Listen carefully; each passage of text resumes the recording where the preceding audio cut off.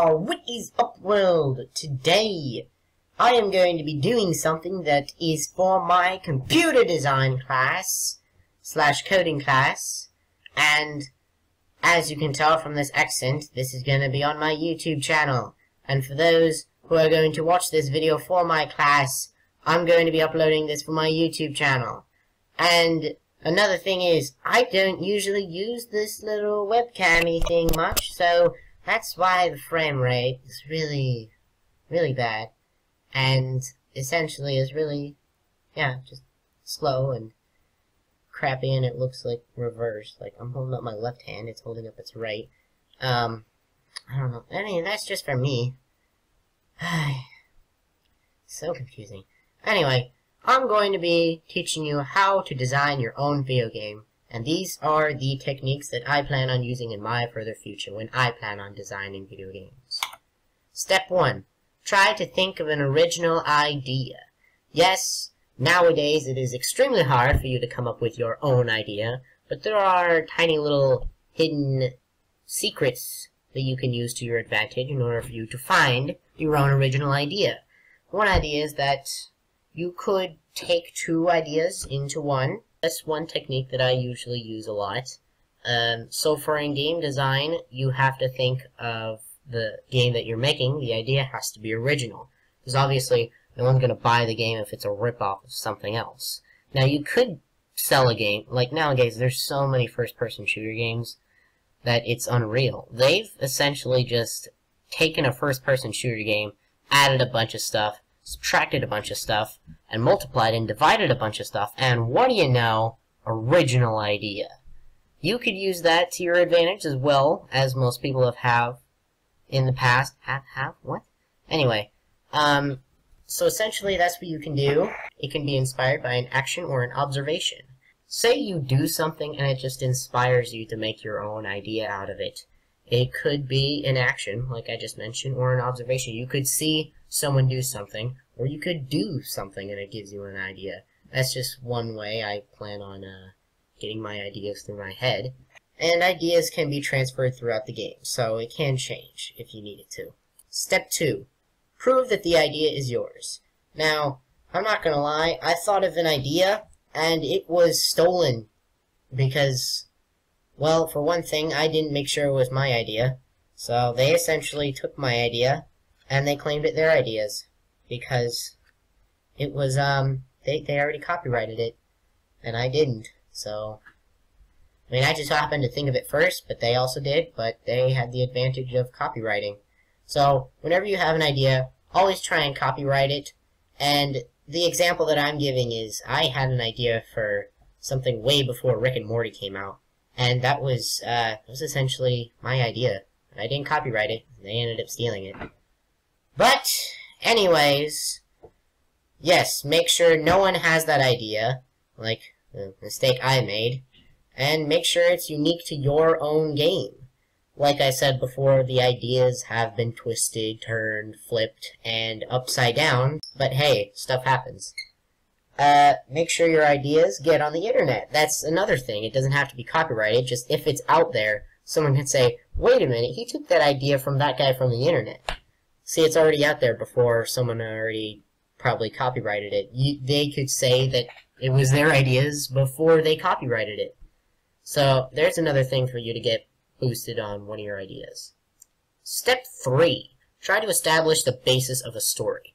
Now that you've got your general idea on what your game is supposed to be, give it more in-depth. Go more in-depth in the story. Essentially, give more of a broad idea of what the whole thing is about. Usually you'll just start out with, this game is a first-person shooter game where you kill the aliens. Wow, I haven't heard that one before.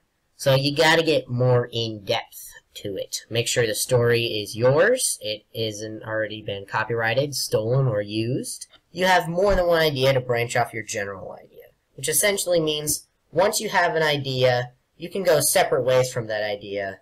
So say, first-person shooter alien game with guns and swords, or also with monsters instead of aliens. That could be something you could do.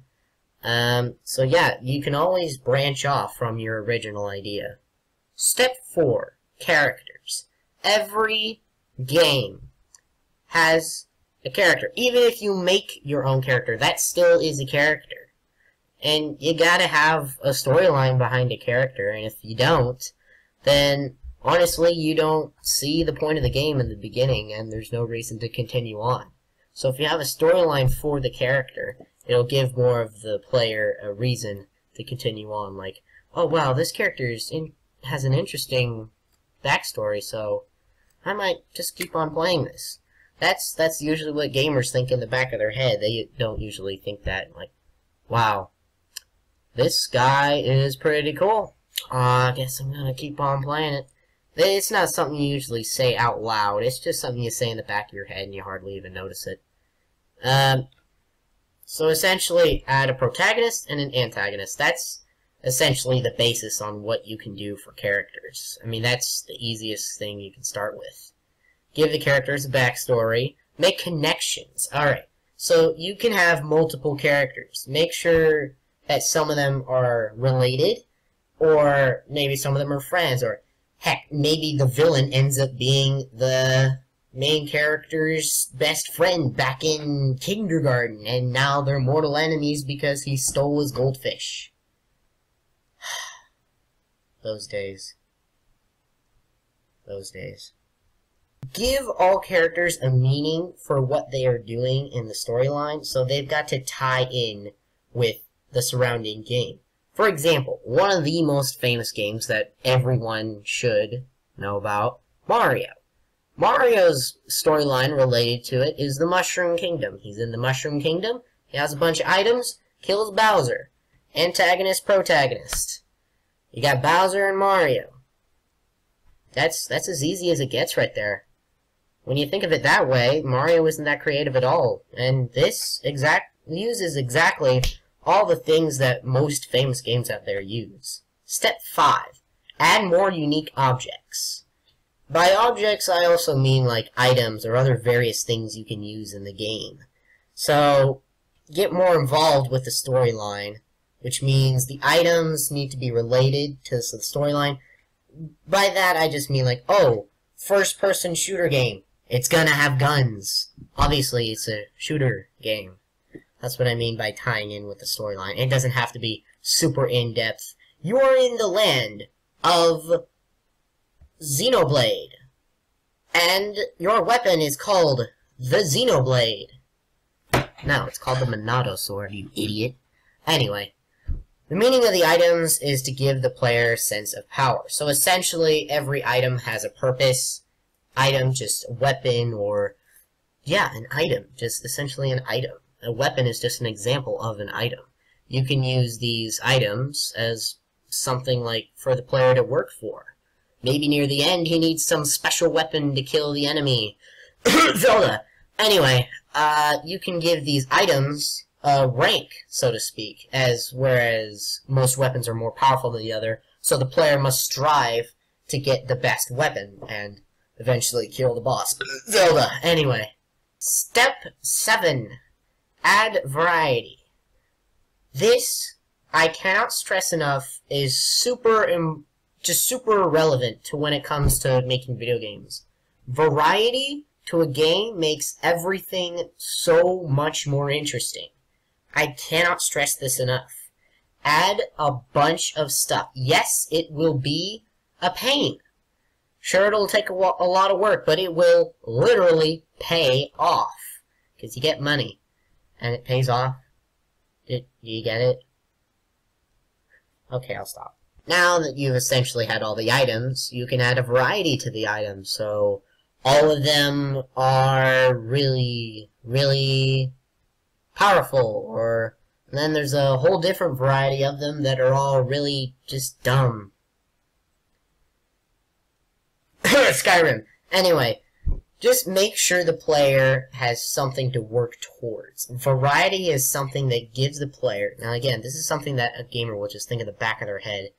This gives the player something like, oh wow, this is so much more interesting. I need to know what all of these things are. For example, Pokemon. There's like 721, not counting the new Sun and Moon. We'll just say that. That generation, there's going to be more than 721, probably. Most likely. We already know 5.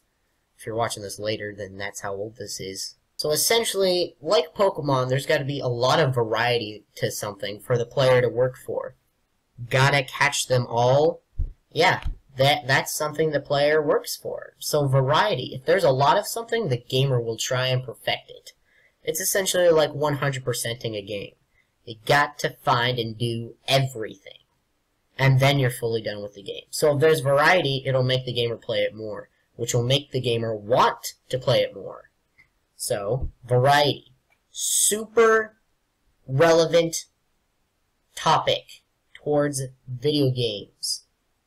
Cannot stress that enough. Super important. Super important. Step 8, and the final step. Just an overall, make sure to add a great story, which essentially is something for the player to, essentially like a grabber for the player. Get them interested in the story. Purpose. What is the game? What is your goal? What is the overall achievement? Variety. Again, need variety. That's something a gamer needs. Those 3 things is what will make a great game. So overall, if you follow all those steps, guarantee this, you will make a good game. Just make sure you invest in it and make sure a lot of people know about it, so like commercials and stuff, so you can advertise it and then everyone will know about it. And if they're interested in it, then you will make a lot of money from it. So, to start off, that would mean a great story. So then once the player starts playing the game, then they'll realize the great purpose and great variety of the game. So that is how you make a good game. Thank you.